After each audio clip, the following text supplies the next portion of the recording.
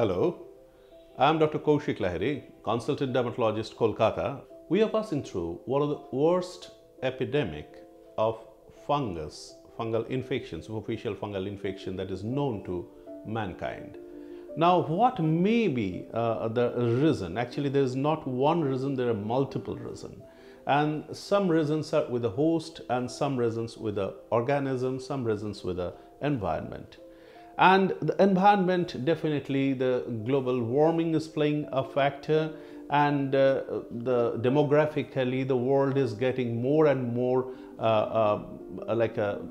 populated, and the host factor, it has changed a lot because of the problem of the obesity and the various metabolic disorders.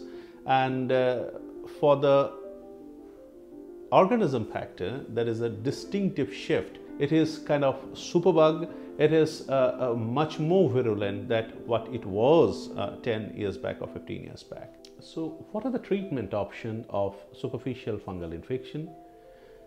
We have various categories of drugs, and among these, first we have the antibiotics, the amphotericin B, nystatin, griseofulvin, this group. We have antimetabolites like FLUCYTOSINE, and then we have azoles. Among these azoles, we have ketoconazoles, we have clotrimazole, miconazole, we have LULICONAZOLE, voriconazole, posiconazole.